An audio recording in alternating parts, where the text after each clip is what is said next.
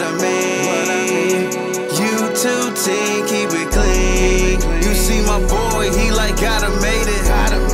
Boy, that's my homie, ain't that right engraving. You know, I'm not really somebody that's always got to keep up with the latest trends and watch what everybody's watching and be into what everybody's into. But one thing that I finally got into, and I actually really liked it, was the movie Frozen. And I'm sure plenty of y'all have seen that already, especially y'all with kids. Even some of y'all that don't got kids probably love the movie. But I enjoyed it a lot. And of course, I had heard all the songs, the Do You Want to Build a Snowman song, but one song that stuck out to me from that movie, which everybody knows is the song Let It Go. Let It Go. And of course, it's about Anna and Elsa and them just dropping their beef that they had, the issues that they had. But I really wish that Calvin Austin would sit down and watch the movie and put himself in the shoes of either Anna or Elsa, and then put the Baltimore Ravens in the shoes of the one that he didn't choose. Because this is overboard for me. I really think this is a little overkill with him maybe needing some motivation or something, or him looking for retribution against the Baltimore Ravens.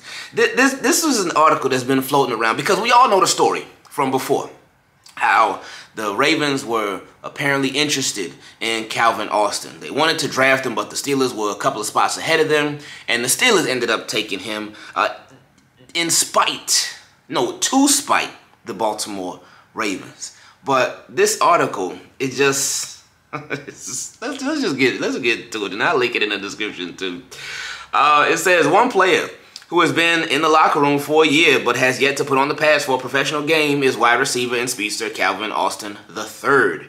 He appears to be almost 100% healthy after a foot injury cost him his entire rookie season. So, he is going into his second year, so keep that in mind.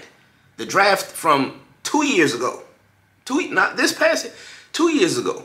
But anyway, let's keep it going. It says, the pass catcher out of the University of Memphis ran a 4.32 in a 40 at the 2022. We don't need to read that part. So, fast forward to the 2023 NFL Draft, and division rival Baltimore Ravens selected Boston College wide receiver Zay Flowers with the 23rd overall pick. Thought it was the 22nd overall pick, but I guess they had a little. Anyway, Flowers is smaller in stature and at roughly 5'10". And 172 pounds. He ran a 4.42 in the 40 at his respective combine. Flowers and Austin are very similar in size, but they make up for it with elite speed. So here we go. We get into it now. It came to light in 2022 after the draft that Baltimore wanted Austin with the 139th overall pick, but the Steelers had 138, and Mike Tomlin and company ended up stealing him away. The Ravens clearly didn't think highly enough of Austin given the fact that they also had the 130th overall selection, but they went on to draft punter Jordan Stout. Now, I remember being a little bit frustrated about that because I'm like, y'all really had an opportunity. There's a receiver that y'all liked, that y'all wanted, and y'all chose to draft a punter instead. And I get everybody got their draft boards, everybody got their big board and who they like and where they value them at and whatnot, but it's like you really value the punter over a receiver, but I'm not a GM, right? But anyway, so that part, he could feel disrespected, like y'all really took a punter over me, y'all want to. But then I'm thinking, hold up now, wait a minute, no, because that was in the 4th round. How many rounds passed before that? 1st, 2nd, and 3rd. So for this, I feel like it's almost like fake animosity toward the every team passed over you at least three times. So I just feel like he's maybe looking for an edge or something, looking for something to sort of motivate him at this point in his career. And hey, look, ain't nothing wrong with that. We all need motivation in different ways, but I feel like this is let it go, my friend. But anyway, let's keep going. It says, heading into the 2023 season, the Ravens' decision to take Stout cannot be criticized. He had a solid rookie season that included 26 punts inside the 20. For Pittsburgh, Austin didn't make an impact and watched every game in street clothes. Oof. It's rough how they put it, but it's true. That doesn't mean the second-year wide receiver won't prove Baltimore's front office wrong, though. Now, here we go. In a recent conversation with Brian Batko of the Pittsburgh Post-Gazette, Austin discussed the AFC North's rival decision to pass on him with the 130th overall pick in the hopes that he would be there at 139. And this is what he said. Man, I'd be lying if I said I haven't been thinking about that. It's wild. It's one of those things where, you know, obviously I'm blessed and I'm just so 100% glad that I came here. I'd be lying if I said that that hasn't been on my mind since the draft, since that came out. And again, like, it's something that they think about. We all think about the what ifs, what could have been, what you may feel should have been and whatnot. But again, I guess maybe since the Ravens are in the AFC North, then he's making it personal. Since they were actually interested in him, then he's making it personal with them. But at the same time, I'm like, well, isn't it personal with all 31 other teams? Because you play wide receiver, and you could think, hey, like, why didn't any of these teams pick me? That would be my thinking. But I get it, because you're gonna play Ravens at least twice a year. So you may be, hey, I'm gonna show y'all why y'all should have drafted me. But a lot of times you hear wide receivers, especially wide receivers, because you know wide receivers are some of the most emotional players on the team. But with wide receiver, I would think that what he would apply would be like, all right, I'm gonna show all 31 other teams why they should have drafted me. They shouldn't have passed over me. They shouldn't have skipped over me. They should have ran that card up with my name on it way ahead of time. But I mean, I guess I get it why he's doing it to the Ravens, because the whole thing came out that they were interested, and the Ravens end up moving in a different direction. But I guess he's making it personal to him.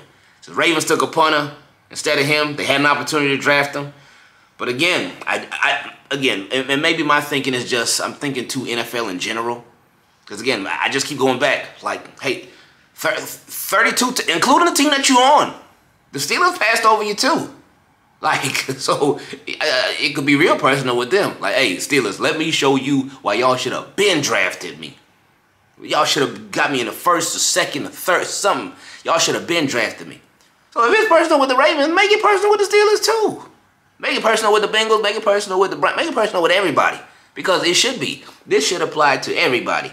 But he also said, it's personal. I hadn't even read that part of the article yet. It said it's personal, Austin admitted. But that will all be settled out. Lord willing, this year and the times we see them, I just have it circled. Crazy, a punter. Huh? So again, hey, look, I get it, but at the same time, I don't get it. But hey, whatever works for you, works for you. So hopefully this does give Calvin Austin III that extra motivation that it seems like he's looking for. Hopefully he can do his thing. Not against the Ravens, but just in general, and he can have a nice, successful career. I think maybe when Ravens were interested in him, maybe they envisioned the Hollywood replacement, because that was that draft. But they didn't even draft a receiver at all. Like, at all. I guess Ravens just were like, you know what? We traded Hollywood away. Receivers, mashmeebers. We ain't worried about no receivers this year. Oh boy.